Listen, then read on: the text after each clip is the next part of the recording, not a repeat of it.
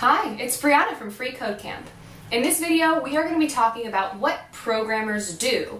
Programmers are also sometimes called coders, developers, or software engineers, and what all of these people do is they take ideas and turn them into functional code.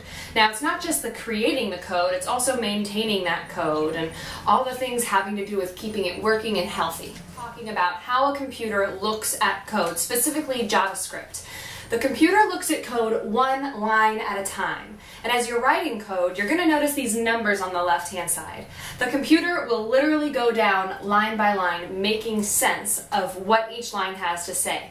Now, what I've written here is not actually relevant in JavaScript. There is no .feed method, but the point of this is it looks at number one and says, oh, that's a comment. I'm going to ignore that and move on. Number two, Brianna equals new teacher. It processes that and then moves on. Everything is done sequentially, just straight down. So if I were to try and write something up here that referenced something down here, we might have a problem. If you're going to reference something, make sure the information that it needs is above it, because it does go down linearly. Now that might be a little bit complicated. Really, all you need to know is it just works down just like you would read a book.